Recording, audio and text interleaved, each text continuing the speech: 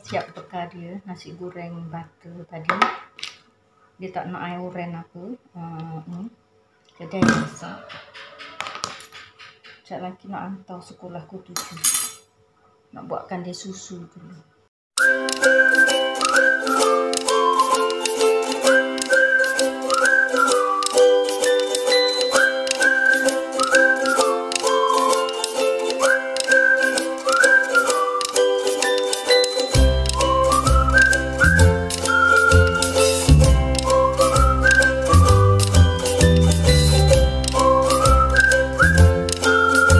Pagi kawan-kawan pukul 6 lebih, lepas 6 suku cik nak lepas solat subuh, siap-siap anak cik nak dah start sekolah. Jadi anak cik nak tak nak beli makanan dekat kantin, dia nak buat bekal dari rumah. Jadi cik nak pagi-pagi bangun kena sediakan sarapan. Ni ada nasi lebih semalam, jadi cik nak bekalkan dia nasi goreng. Assalamualaikum kawan-kawan, jumpa lagi dengan saya Cik Nak. Semoga kawan-kawan sehat dan selalu dalam lindungan Allah, amin. Nasi goreng butu-butu dia kawan-kawan. Anak-anak Cik Nak, alhamdulillah, dia yang sekolah yang seorang tu, yang seorang lagi minggu depan. Ikut sistem giliran kan.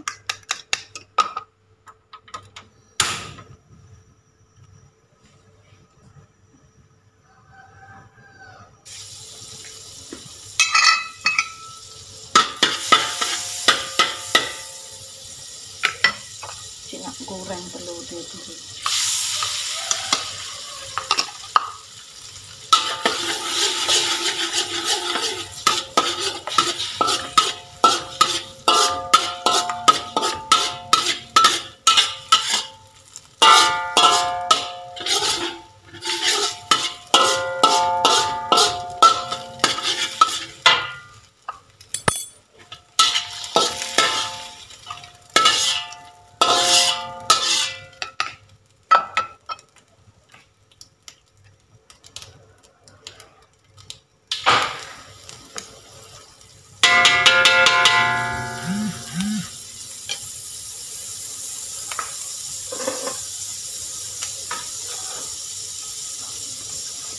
Kita masukkan bawang putih kawan.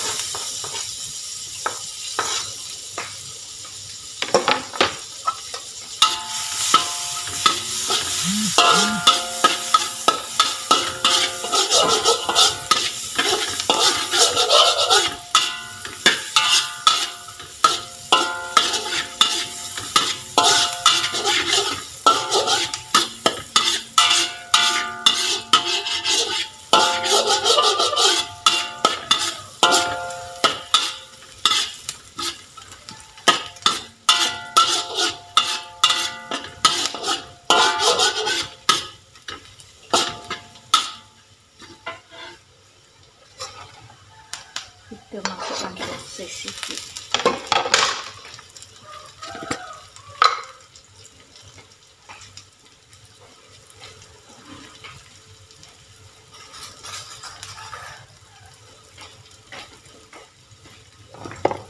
Nak letak lada lemak sikit. Kasih dia kita.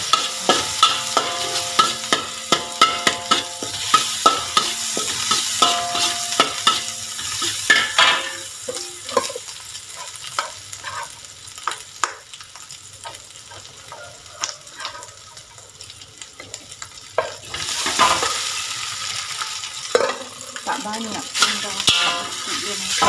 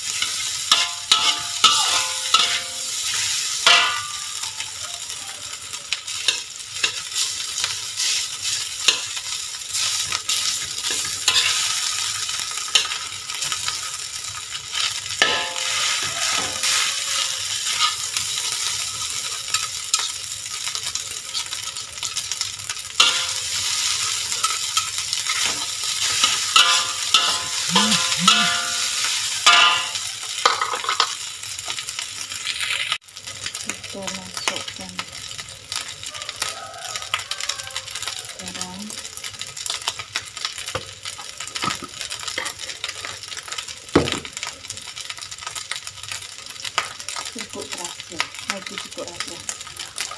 Siap dah.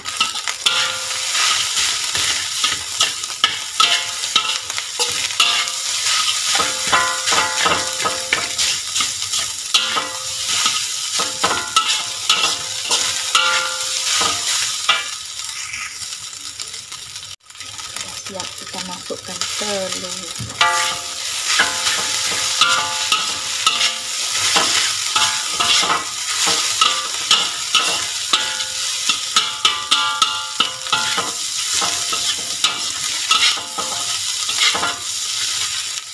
Sikat rambut tu. Sikatlah rambut tu. Dah solat subuh dah sekarang. Disolat dulu. Okey, siap nasi goreng. Ni cik nak masukkan bekas ni. Nasi ni dalam bekas ni. Itu tempat dia makan. Cukup tak ni? Ni siap bekal dia, nasi goreng butter tadi. Dia tak nak air uren apa. Ni. Jadi dia masak. Sekejap lagi nak hantar sekolah pukul 7. Nak buatkan dia susu dulu.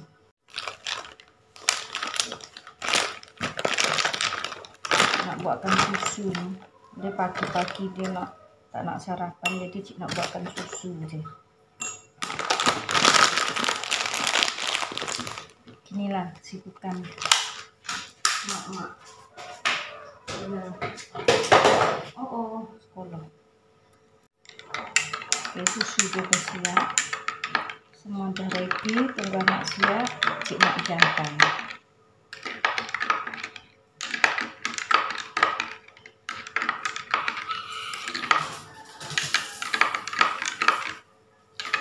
Ni susu ni minum. Untuk dia tengah breakfast susu.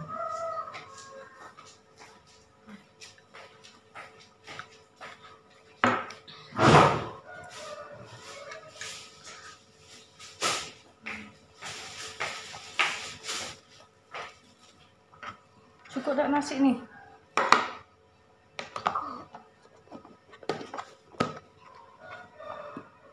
Nanti masuk dalam plastik sini. Habiskan tau sudu dia. Sudu mana boleh makan? Bukan, sudu tu nanti itu bawa balik. Sudu plastik tak ada.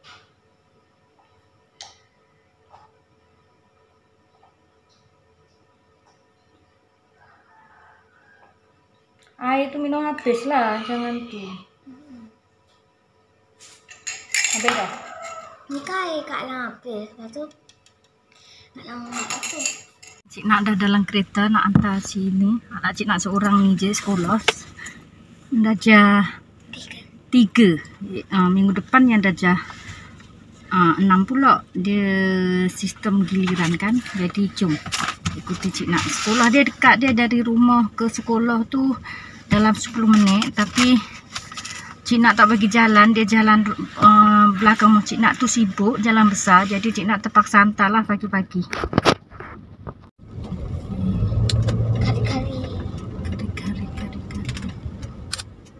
Laju gitu. Suara sibuk apa?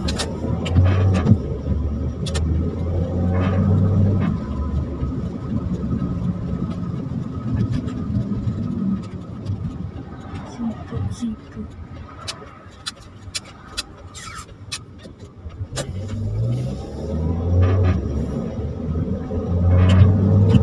Pergi sekejap je rumah cik nak tu nak pergi sekolah, tapi U-turn, kena U-turn tu lah. Dia sekolah tu seberang jalan, rumah seberang kiri jalan, rumah cik nak seberang kanan jalan. Gitu. Ni pagi kalau cik nak lambat sikit memang jalan jam lah. Tu cik nak memang pukul 7, sebelum pukul 7 tu dah kena pergi apa tu sampai sekolah. Nampak tak? Sekolah anak cik nak ni dah sampai, masuk ke kanan di sini. Sekolah kat sini tak ramai kawan anak murid dia, tak sampai 400 kawan-kawan. Semua mayoriti orang Melayu. Tak macam dekat KL dulu yang anak murid dia satu kelas 40 apa. Di sini 13 orang je. Nah, satu kelas.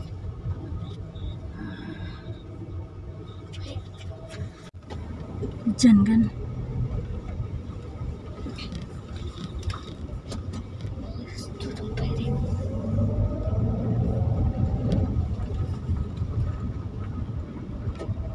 Kat mana? Kak Nasa Kak Alang yang mari dulu. Hasilnya cikgu dia pun tak sampai lagi. Tuh.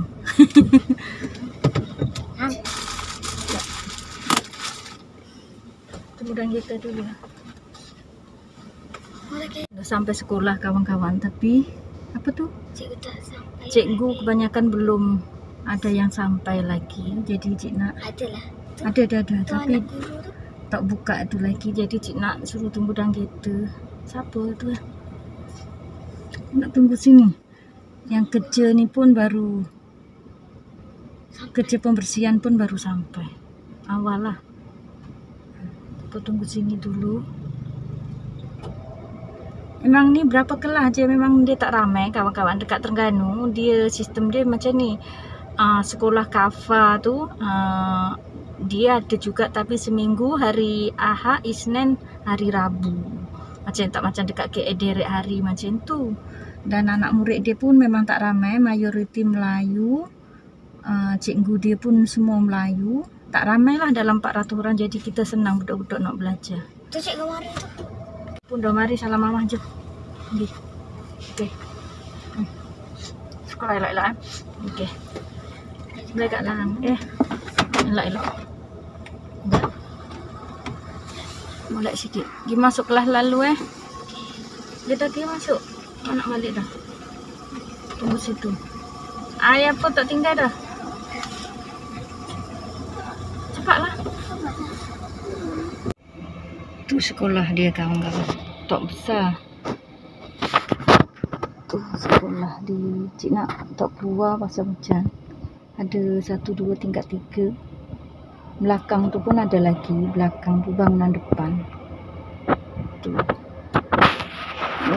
Tapi lagi awal lagi pukul 7. Budak-budak tak sampai.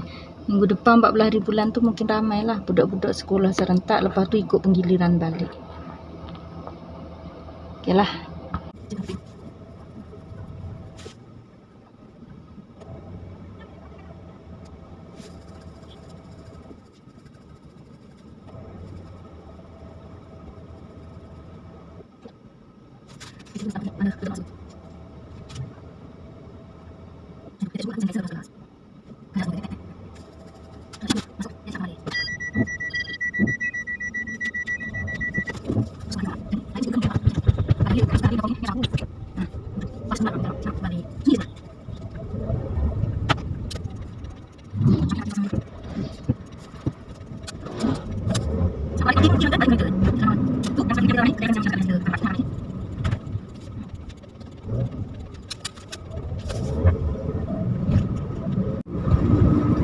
Okeylah kawan-kawan, Cik Nak pun dah siap hantar anak sekolah. Cik Nak pun nak balik rumah sekarang. Jangan lupa ikuti terus vlog Cik Nak, dan like, komen, subscribe dan aktifkan tombol notifikasi.